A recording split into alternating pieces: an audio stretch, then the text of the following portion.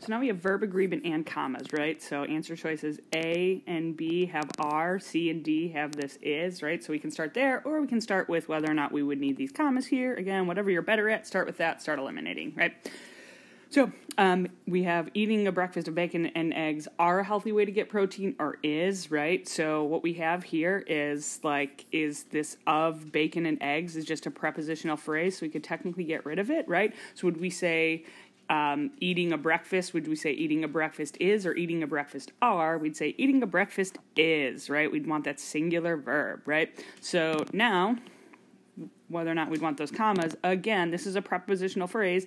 We don't want to put commas around prepositional phrases like this. It's not a breakfast, comma, of bacon and eggs. It's a breakfast of bacon and eggs, right? So we do not want the commas here, and we would be left with answer choice D. So eating a breakfast of bacon and eggs is a healthy way to get protein. No commas, singular verb, because eating a breakfast is a healthy way to get protein. Answer choice D.